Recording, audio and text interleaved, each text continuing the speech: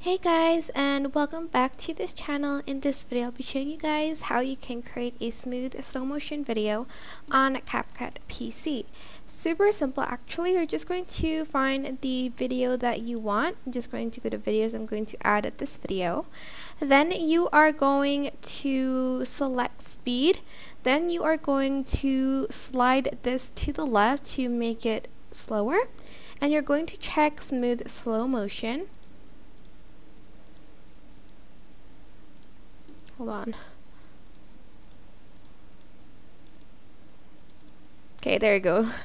And you are going to select optical flow. So select this arrow.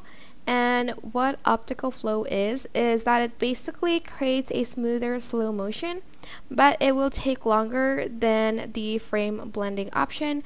But this is what you can. So this is what you are going to basically do, because it does create a smooth slow motion rather than the frame blending one. And that is basically it, really. I hope this tutorial is helpful for you guys. Don't forget to like, comment, share, and also subscribe to this channel if you haven't done that already. If you have any questions, just leave it in the comment section down below, and I'll try my best to answer them all for you guys.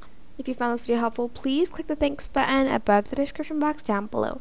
Thank you so much for watching. Bye!